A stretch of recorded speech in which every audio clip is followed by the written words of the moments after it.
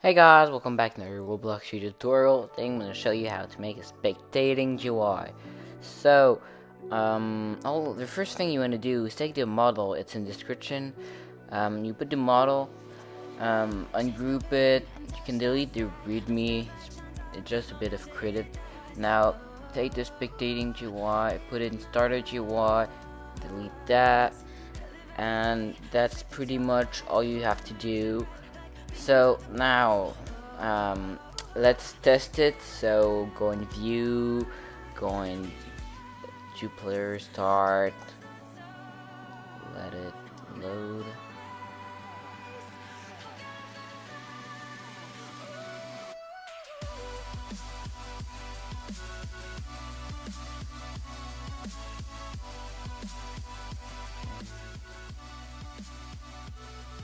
Okay, so spectating UI is gonna, when you click spectate, it's going to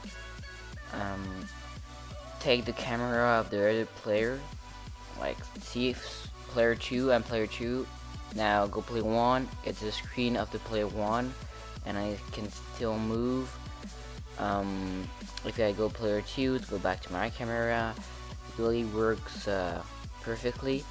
And I'm not a UI pro maker, but like I did a nice thing, I think. So that's really basic, and that's how you do it.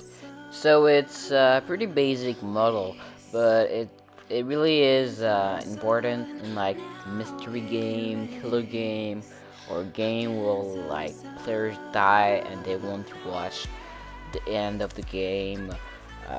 Seeing the screen of other players.